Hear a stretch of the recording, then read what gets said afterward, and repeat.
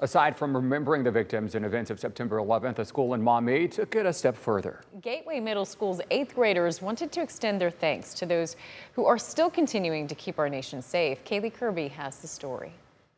8th graders at Gateway Middle School took time out of their day today to show thanks to those who are protecting our nation. Mr. Smaltz and his students wanted to make sure they are remembering why this day is important by writing letters.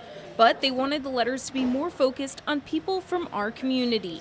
He says that by writing the letters, the students are able to see that there are a lot of local civilians involved in protecting our country.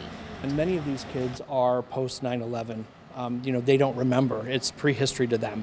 So just giving a day of service, a day of thanking those first responders, whether they're military or EMS or other things in our community, is really important. And it gives them a sense of giving back to the community that gives us a lot.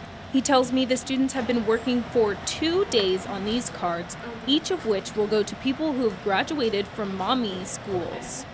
In total, they have made 100 cards with personal and unique messages.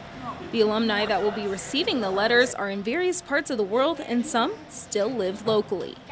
They plan to have these letters sent out this week, and they also plan to write some more letters for the future. Reporting in Maumee, Kaylee Kirby, WTOL 11.